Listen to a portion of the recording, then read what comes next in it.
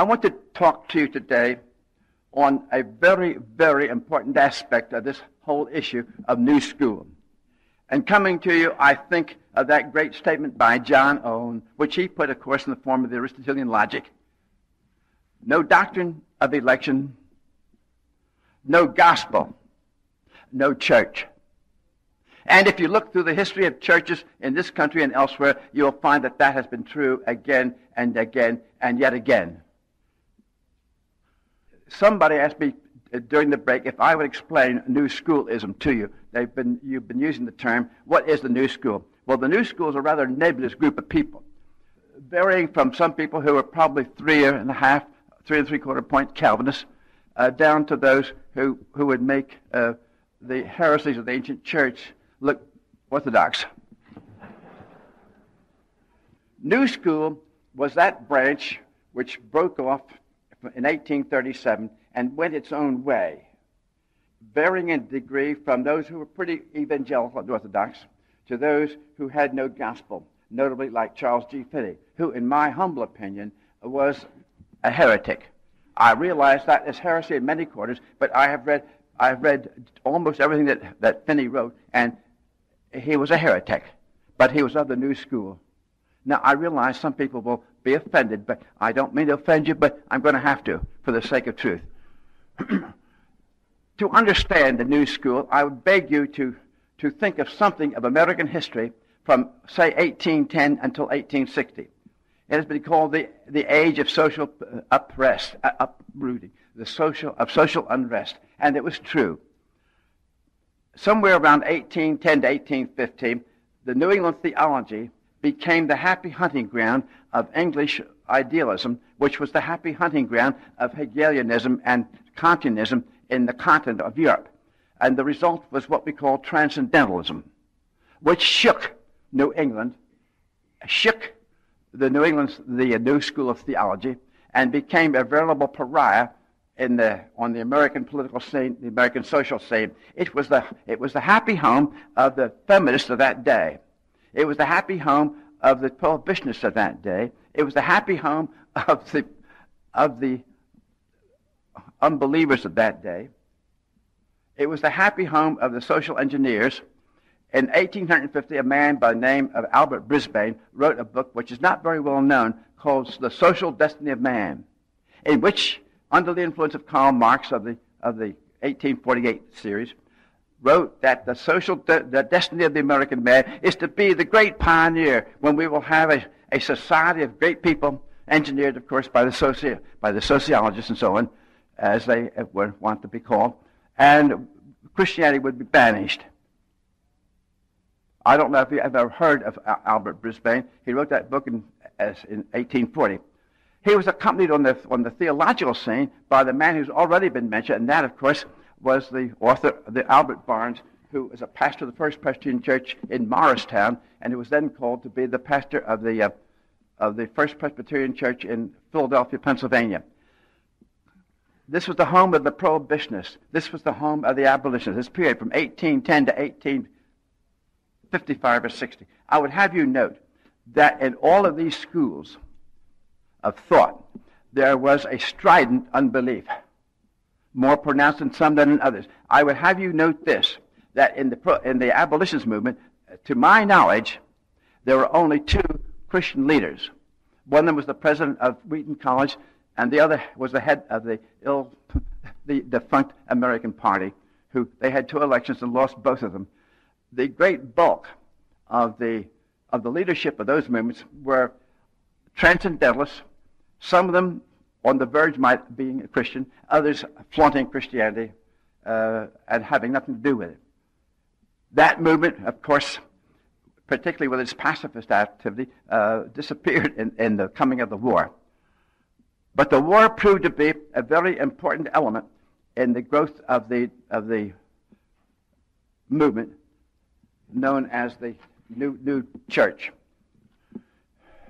What most people do not realize is that the war itself was part of the social upheaval which had been engineered before the war. Because in the North, the new party was much more numerous than that of the old school. The new school gained the favor of the federal government. And as the war progressed, and as they took over part of our beloved Southland, the new school was given the preference in starting churches and in starting other activities, so that the new school played a very prominent part in what we might call the social aspects of Reconstruction. Now, what were these social aspects? When the new school got started in 1837, the climate was in favor of the new school. Transcendentalism favored the new school. The New England theology favored the new school, so that the new school took root, particularly as had been mentioned, in what was called the Old Northwest: Ohio, Indiana, Illinois, Michigan, and Wisconsin. That was, politically speaking, the Old Northwest, and that was under the action of 1801 with the Connecticut Congregationalists. In that period of time, the new school advanced westward in Iowa and the other states of the Middle West, going west to the Rocky Mountains. The old school did not do as well, not even in the North, although it did grow. After the war, the new school had a decided advantage. Now, why did it have a decided advantage? May I point out to you, I do this with kindness, but with conviction. The new school theology favored greatly the democratic philosophy. Now, I'm not speaking here of the party, and I don't want you to think I am. I'm speaking of that movement which gained rootage before the war, particularly in transcendentalist circles, and even in Abraham Lincoln. If you'll take note of his great speech at Gettysburg, it had tremendously fine English. There's no question about his use of English, and I would certainly not in any way derogate from it. I would point out that underneath that fine, flowering language lay a deadly disease, the disease of democracy. The war brought with it the triumph of the democratic philosophy in the North. Not in the South, but in the North. And it found its home in the Republican Party. Many of the leaders of the Reconstruction movement in the North were, at least two of them I know of, were atheists. And unbelief was rampant in the movement. Thaddeus Stevens was, of course, one of them. And I don't need to mention the others. But that is the situation. That is the problem. And this democracy, as it did before the war, favored the new school of theology. Don't ever forget it, that the new school of theology favored a loose interpretation of the Constitution and also of the Scriptures. The two went hand in hand. As a matter of fact, the war between the states was the death knell of the American constitutional system. I don't mean by that it disappeared then. I'm not saying that. I am saying that the root of its decay, the root of what we have today in our lawlessness, was laid during the war. One man in the government saw that, Andrew Johnson. If you read his speeches to Congress, they are masterpieces of constitutional law in which he really interpreted a law to a Congress that wasn't too familiar with it. The democratic philosophy swept the North, and thus it gave a blessing to a theology which would agree with it. The old school theology, although it had strong roots in and around Princeton Seminary with the Hodges and their group, it had strong roots in the Philadelphia area. They had some strong preaching there. And around Pittsburgh, it also had some strong roots. The old theology was not dead. But the new theology was the theology of the day. And it became very popular in the thinking of the North after the war. This lay at the heart of the Reconstruction system. You see, the great citadel has been said, and rightly said, the great citadel of old school thought was in the Southern Presbyterian Church, and it remained a citadel well up into the present century. It was also the citadel of constitutional thought. And this is not so obvious, and I should say this, that when I went to graduate school, I started a major in American constitutional history. We had the great blessing, and I mean blessing, of Dr. H.V. Ames, who was a direct descendant of William Ames, of Puritan fame, and whose view of the Constitution was largely that of Samuel Rutherford, and who pointed so many things out to me. He took to me for some reason or other.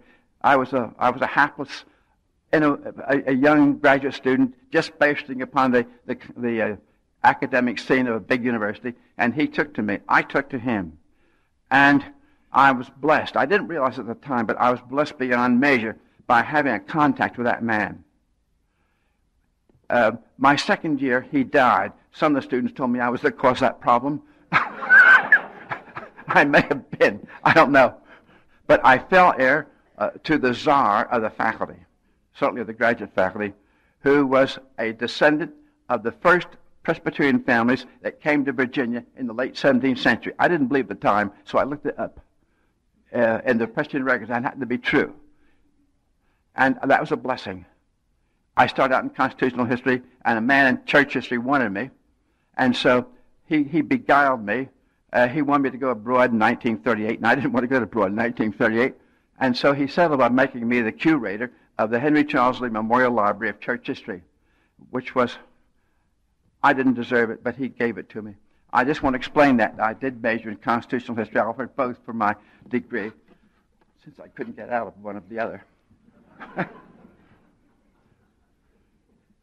And this is true. Constitutionalism is the property of old school theology, strict interpretation, strict construction, as we found in the Adopting Act of 1729. Loose construction favors a democratic philosophy, everybody for himself, every group for himself. Now, that was not the only opponent which the old school faced and which favored the new school. The second one, and probably equally or more dangerous, was the development of the evolutionary thought. You may remember that Darwin's first book came out in 1859 on the origin of the species. It didn't receive much attention in this country until after the war. But in the meantime, some young American students were going over to England to study at the end of the war, and were coming back filled with Darwinism and Kantianism, Hegelianism, and all the other isms of the day which were floating around the European sky. So that Darwinism became the second great opponent. That's already been alluded to this morning very accurately in regard to the situation at Columbia Theological Seminary. What is not so well known is that it was circulated among the intelligentsia of the South. The great opponent of this was the old school theology. The new school theology, both North and South, yielded very quickly. If you read the history of Yale, Harvard, and Andover, and the other schools of the North, they yielded and became hotbeds of the interpretation of Darwin, which was then very, very popular. I would suggest sometime my students, I'll excuse you from this for the time being anyway, get a hold of Jacques Barzon's book, Darwin, Marx, and Wagner. How many have ever heard of it? I know my students have. It's a great book. It was written by Jacques Barzon, who was an exiled man from the Sorbonne. He saw Hitler coming in 1938, and he took off to this country. And Columbia University felt it was great to have a European exile in their faculty. It sounded great, but they didn't know what they were getting. He got there, and he wrote his first book, jarred everybody. It was called The Teacher in America. The chapter I loved and rolled around the floor reading was his chapter called Deans Within Deans, or Wheels Within Wheels. It's the most accurate description of American University I've ever seen. And he applied it to Columbia University, which didn't make him very popular. But his great work was Darwin, Marx, and Wagner. And there he graphically illustrates the great opposition of Darwinism to decency, the great opposition of Darwin to American culture, and above all, to the church, to evangelical Christianity. I think Barzon was a Catholic, but he read the signs of the times with deadly accuracy. So that democracy became the second great, evolution became the second great enemy. It did not make much headway in the South until, well, I would say 1900. We had the episode of Joseph Woodrow at Columbia Theological Seminary, but that was a rather isolated episode, and not one that was repeated every day.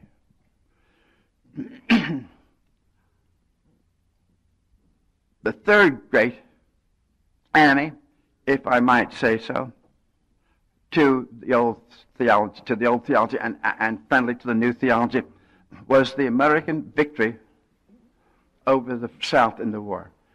You see, how many have ever read the great journal published for 3 years called The Land We Love? How many have ever heard of it?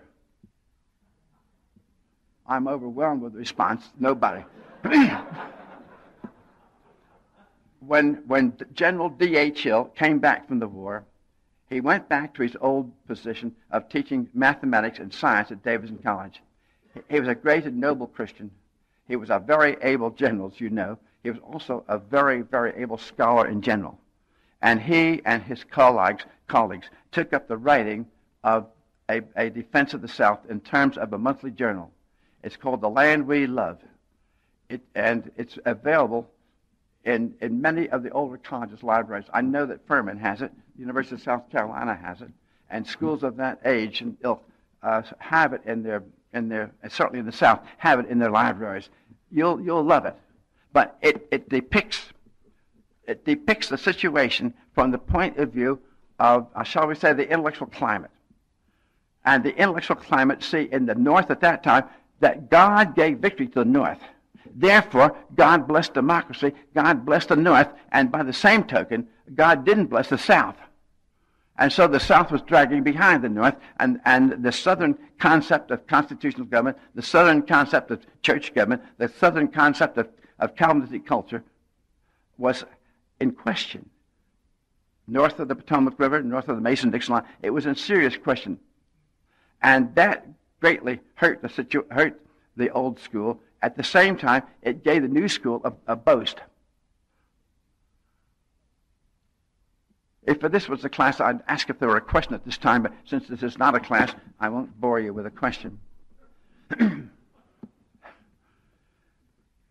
How did this affect the situation? It affected it in this way, that until Woodrow Wilson, no real Southerner was elected to the presidency of the United States. And, of course, you know the whole story of Reconstruction. The whole story of Reconstruction was not merely a political ploy. It was that. But underneath it, you can find out this philosophical, this theological problem. How many have ever read the novels of John Dixon? I have two candidates for greatness. Thank you, Stuart. They depict brilliantly the situation from a theological and a philosophical point of view, as does The Land We Love. So that the political picture, the social picture, and the economic picture all spoke with one voice that the South had been defeated. Thus, New School theology, which was running rampant in the North, held the day. Now, in 1869, a day which I would regard as one that, if I might use a non-Calvinistic phrase, one of the most fateful in the history of Presbyterianism, was the meeting of the Old School North and the New School North at Pittsburgh, at which time the two schools came together to form the Presbyterian Church USA, which we know today by title. What is not so well known is the fact that in that meeting, not one word was said about the causes of separation in 1837. The whole cause of, shall I say, a strict construction, a strict reading of the Scriptures under the standards of faith, was not discussed at all. They came together and they sang hymns and fine hymns and all that sort of thing. But the basic issue was never touched. Thus, in Presbyterian in the North, New Schoolism was incorporated and was as much a respected part of the ecclesiastical picture as was Old School. In fact, it was more respected because it was more numerous. Now, I would point out one more factor. And this is a factor which is probably very touchy, but the factor was this, the kind of evangelism which was carried on in the North during and after the war. I'm speaking of Presbyterianism, but it was done by other groups as well. Now, I would not have you think that I'm opposed to evangelism. I most certainly am not. I would not have you think I'm opposed to bringing people to church. I most certainly am not. But the kind of evangelism which became very popular after the war was that espoused by Charles Finney. Now, I don't mean to imply that all the evangelists were like Charles Finney. They couldn't be, even those who aped him. But you know the kind of evangelism which broke out then and which came down into the modern world. And Sinclair Lewis wrote a caricature of it in a book called Elmer Gantry. I don't know how many have read that, but unfortunately it's rather true. Finney believed that man engineers his own conversion. The role of the Holy Spirit is limited to that final touch of completing what man has begun and carried on.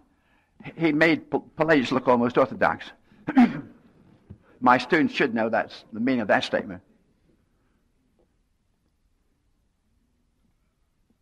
One of my jobs as a professor of historical theology and church history is to know what's going on in the modern church.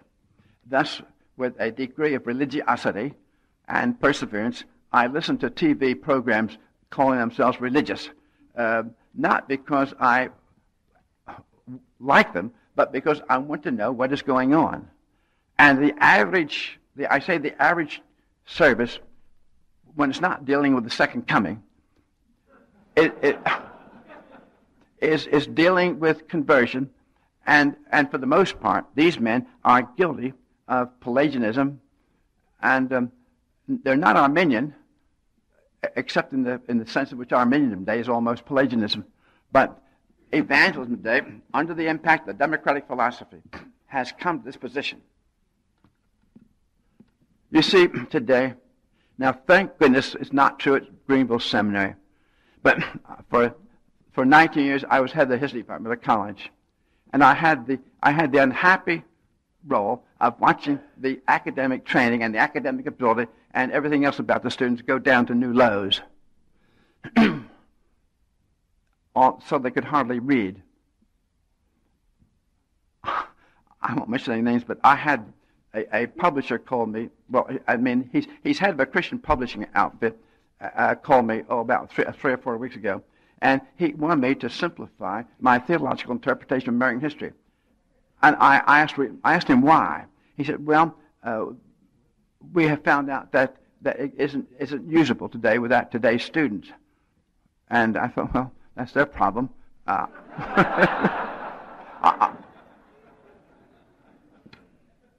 I couldn't simplify. From rational to irrationality came out, my son-in-law suggested that I tell the Presbyterian Reformed Publishing Company that they should give a free copy of the dictionary to everybody that bought the book. He wanted me to simplify that. You can't simplify Van Til. At least I can. But today, to get back to the main point, today is that you are facing a situation in which Christian theology, such as you and I knew it, such as you and I were taught it, such as you and I should know it today, such as we should and do teach it at Greenville Seminary, that today is difficult for people to comprehend. And as I understand the public school system, it's going to be more difficult because they haven't reached the bottom yet. They're fast approaching it, but they're not there yet. With this in view, let's look at the 20th century. About 1876, a new development took place known as the Summer Bible Conference movement. First up at Niagara Falls, and then it spread to Northfield, Minnesota, and from there it became very popular in the North and to a degree in the South.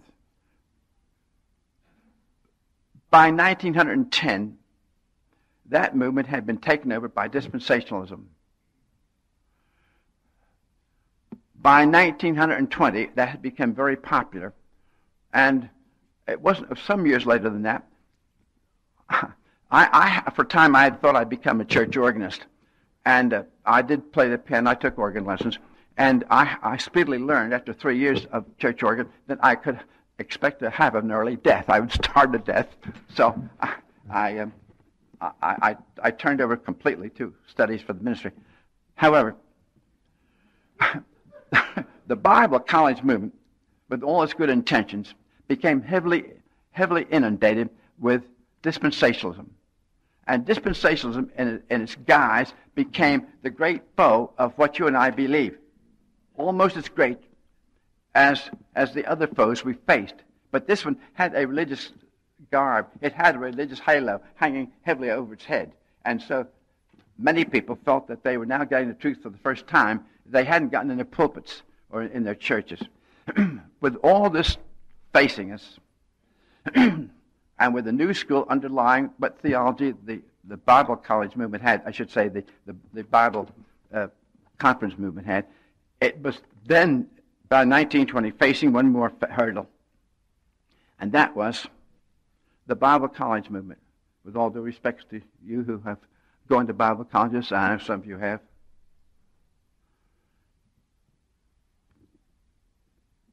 I do not know but of one or two Bible colleges who pay any attention to the doctrine of the election. Now, this may be an unprovable situation for me, but I always think back to John Owen. No doctrine of the election, no gospel. No gospel, no church. On the other hand, I always come and get my hope raised from St. Augustine, omnia referenda est ad gloriam Dei. All things must be referred to the glory of God. So in the depth of despair, I still remember Augustine's great statement. Omnia ad gloriam Dei referenda est. All things must be referred to the glory of God. And that's where I stand today. But I took hope even in that day, because in 1905 and 1910, the Presbyterian Church USA in General Assembly made affirmations of faith. Now, I would liken it to this picture. One time, when I was conducting a tour to Alaska, I sat in a hotel room in Portland, Oregon. I looked out upon Mount Hood. I don't know whether any of you have ever had that experience or not, but I could see Mount Hood, a great pyramid rising with no foundation. Beautiful, beautiful snow-capped mountain in July, August. Beautiful, almost perfect symmetry. But I couldn't find the base. Modern evangelical theology is like that. When they made those affirmations of 1905 and 10, and when that great series of books was published called The Fundamentals in 1910-11, they were propounding a great deal of biblical truth. I would not deny that. But they did not have the basic foundation by which that would live. And so, if you take the history of the Presbyterian Church USA from 1905 or 1910 on, what do you find? You find that new school theology ate its way into the very heart of the church. At the end of World War I, had what they called the New Life Movement, New World Movement, which was an attempt to get all the churches together to convert the world. And then in 1924, you have the Auburn Affirmation with about a little over 1,000 ministers signing it. You have a deterioration, and of course the attack on Princeton Seminary in 1929, which was the last great stonehold for old school theology in the North. And you know what happened. They appointed a new board, they took over, and that school was in the hands of new school theology. Finally, after World War II, that church went down the drain, and John Owen's prophecy was true. No doctrine of election, no gospel. Now, there are pockets of gospel in that church, and I will not deny that. We are blessed with one in Salisbury. He's my wife's cousin, my cousin-in-law. He's a great man, but there's not very many of them. And we've seen other churches, so-called Reformed churches, cease to become churches. We have seen the evangelical movement today in this country collapsing. If you do not believe me, take some of the journals you knew, which were published, say, in 1950, 1940, and compare them today. Because without the old school theology, without a strict construction of the Scriptures, without the Adopting Act of 1729, without that, the evangelical structure will collapse. Somebody asked me at the dinner today, am I a pessimist? The answer is no. I believe that Christ's church will ever live. I believe in those great truths, the church's one foundation. I believe in all that. But I'm a realist. I'm a historian. Some years ago, I had the great privilege of spending 2 days with Arnold Toynbee when he was lecturing in this country. And I asked him some of these questions. He had no hope. He saw that every civilization thus far has collapsed, which is true. And he predicted the same for our civilization in a toneful, sad voice. That was 1961 in Reading, Pennsylvania. So I would close my lecture with this great admonition, this great point, that we as a seminary, that we as a church must hold to the Adopting Act of 1729. It's still in force, it's still on the books, and it can be ours. We must have strict construction, or under the democratic impulses, we will collapse and disappear from the pages of history. Thank you.